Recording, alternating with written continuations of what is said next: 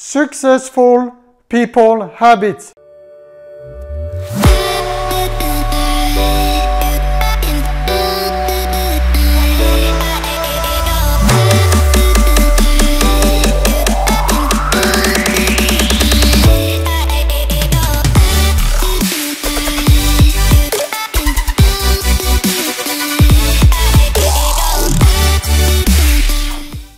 Successful people habits. So let's get going. The successful people have habits that are different, obviously, than the unsuccessful. You know, it's all about daily routines and habits in wealth, health, happiness and love, friends and family. So I'm going to go over my own experience, okay, and the experience of people that I interview and the mastermind groups that I belong with. And hopefully you'll get a lot of nuggets on how successful people change their habits. It takes about 4 weeks usually to create new habits. So let's get going.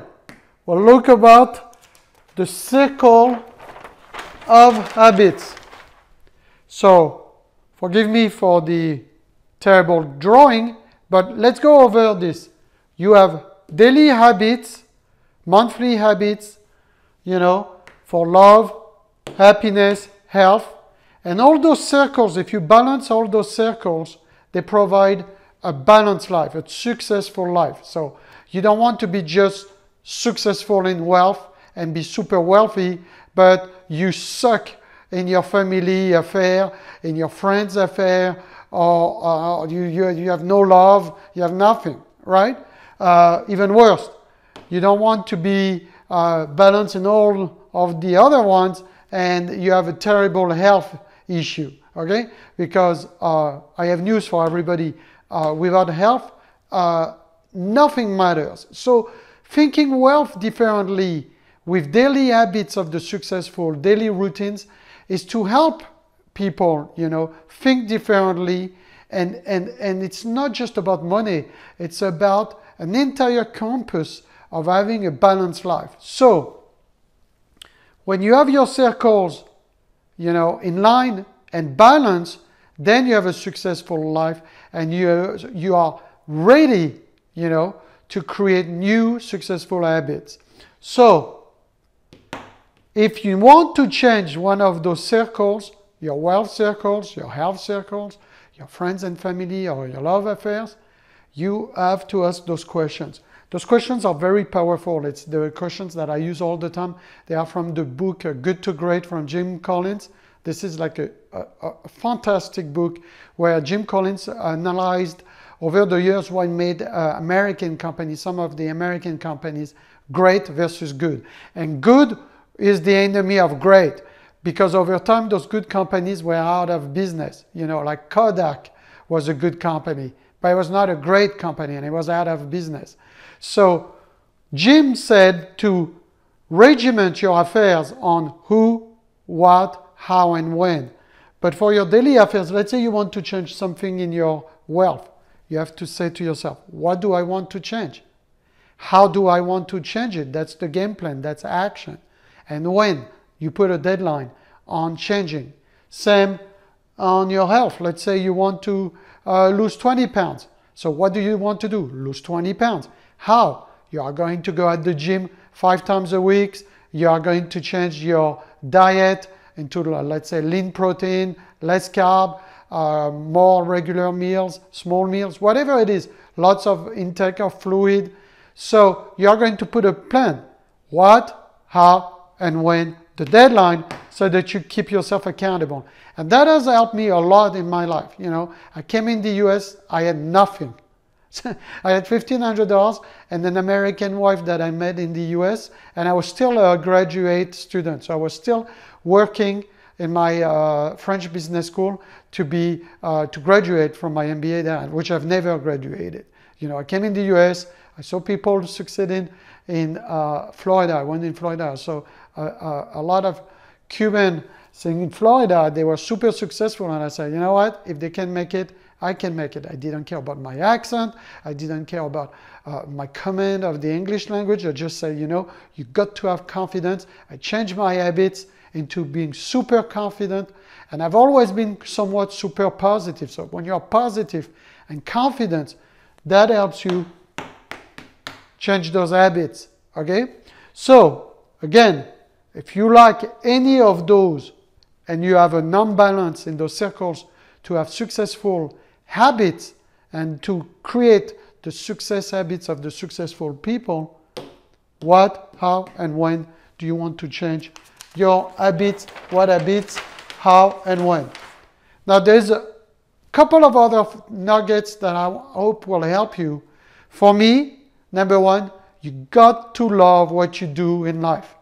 Okay? You got to be super passionate about what you love. You know, if you don't love, you go to a job, 9 to 5, you hate it, and you're not at your maximum potential. You're not the best version of yourself. You're not doing the life you are supposed to live in this earth.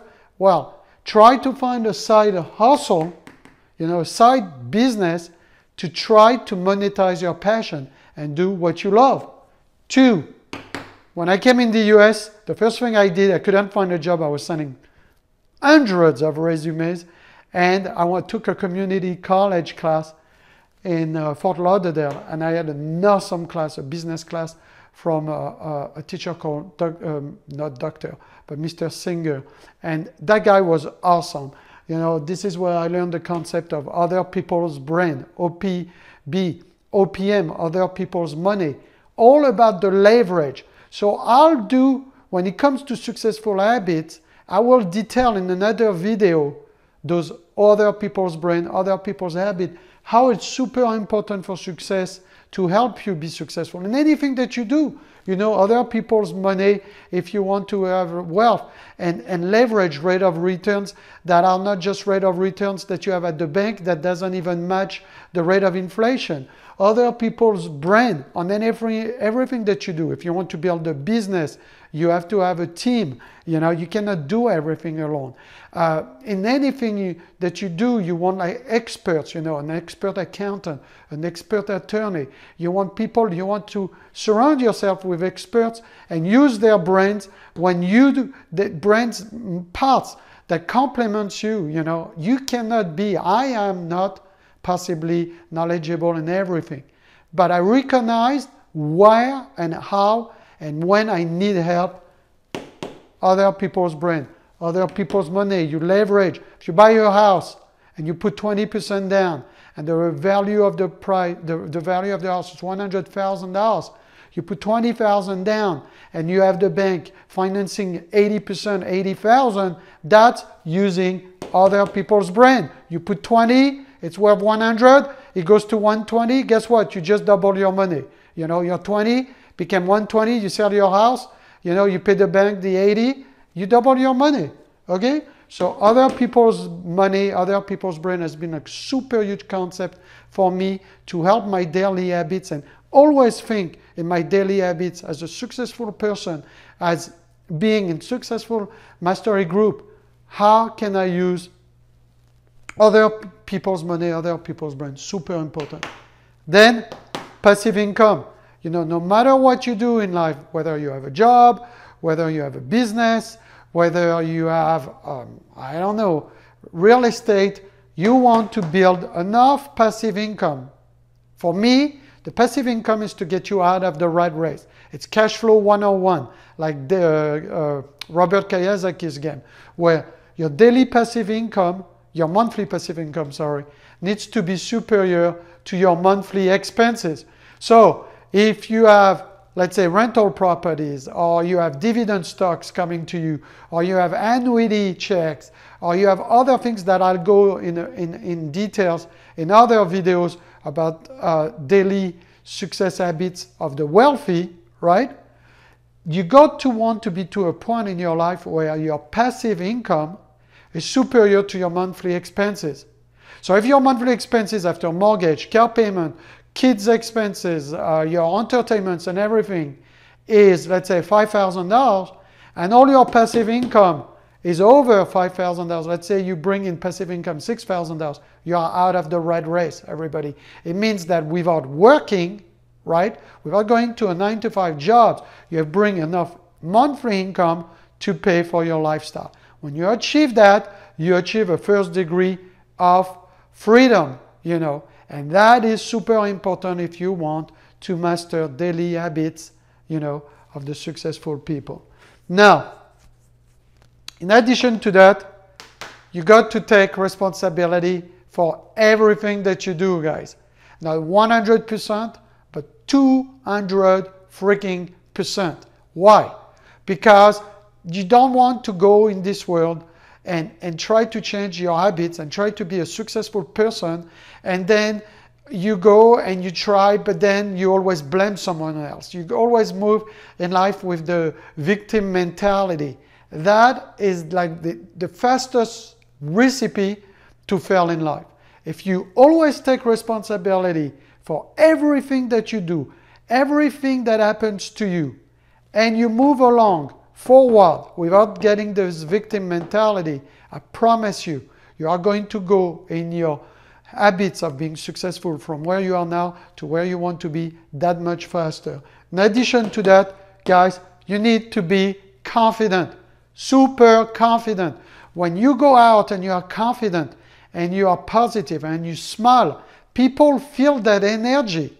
You're in a group of people. It doesn't matter if you are good looking, bad looking, doesn't matter if you have a French accent like me, right? Doesn't matter if you are black, white, purple. What matters is how confident your attitude and how positive you are. That throws an energy, you know. Like I always look in groups like someone that has that energy, you know, that energy is contagious, and you want to surround yourself with positive people, especially if you come from a tough environment and everything has been tough for you and you grow up in a tough, like nothing has been handed to you. That much more you want to seek positive, successful people. You know what they say? If you surround yourself with successful people, you become successful people. If you are around successful people that have successful habits, eventually it'll be contagious. You'll get successful habits. And that's key, you know, that's all about energy again. You know, like in what they say, and I'm sorry, this is my last page, that you are the average of the 5 people that you spend the most time with. So if you spend time with people that are not developing successful habits, successful daily routine, that are taking care of their health, that have game plans, that have clear actions, then you are not going. It's like a charge, like a battery. They are positive, positive, positive, positive. Guess what? Most likely, you are going to be positive, and you'll be positively influenced to have successful habits in every day. Now, before I leave you, it's all about taking massive actions. You know, you got to work smart first and then work super hard. You know, if you want to crush it in life, you need to work super, super hard. You know, nothing comes easy. You know, I don't know any business in which you are going to make money doing nothing. Eventually, like internet businesses and stuff that I'll show you, you can make money and passive income, even if you're on vacation 24/7 because you have a website, because this and that. But initially, everything takes hard work, okay? And to do and be successful, a successful person, and have the habit of having results as a successful person, the only thing that I know, is take goals. I have a 90-day goal plan. 90-day, 3 months. Then monthly, okay? Then weekly, then daily. Why 3 months? Because I know for business, we are being told, do a 3-year plan. Do a 1-year plan. You know what? If you are not successful right now, and even if you are successful, 3 months, it's an attainable goal. You have a better vision of what's going on in 3 months. So 3 months, you backtrack, you put in line this 3 months goal in line with your monthly habits and your monthly actions, right? And your weekly actions and your daily actions.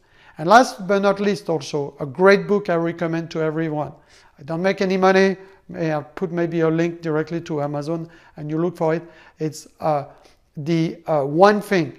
The One Thing from Gary Keller. It's a great book about if every day you come and you have a to-do list that overwhelms you, a lot of people get overwhelmed.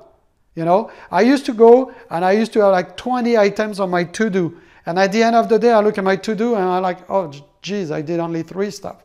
And I have 17 not done. And then you get depressed. And then it goes and trickle for the next day. You bring those 17 items for the next day. That doesn't work. What works is this. You have, let's say, 6, 7 things to do for the day.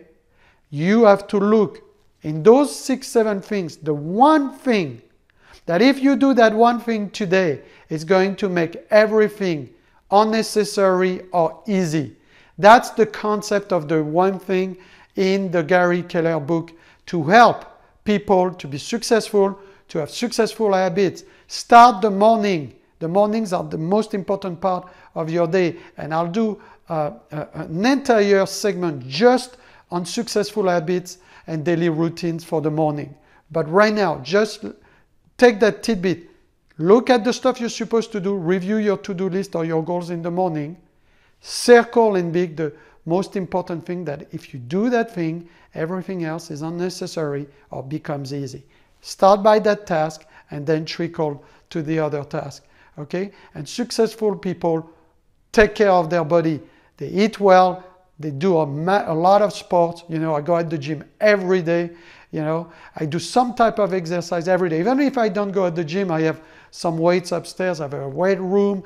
I can do my dips. I can do squats. I can do dumbbells, whatever. Do sports. Eat well. Put good fuel in your body and start creating the habits of the successful, especially in the morning. The morning, from the time you wake up to about 2 o'clock, is the segment of the day where you have the most energy to give to the world to be the best version of yourself. So I hope this video helped you, and I'm looking forward to seeing you in the other video.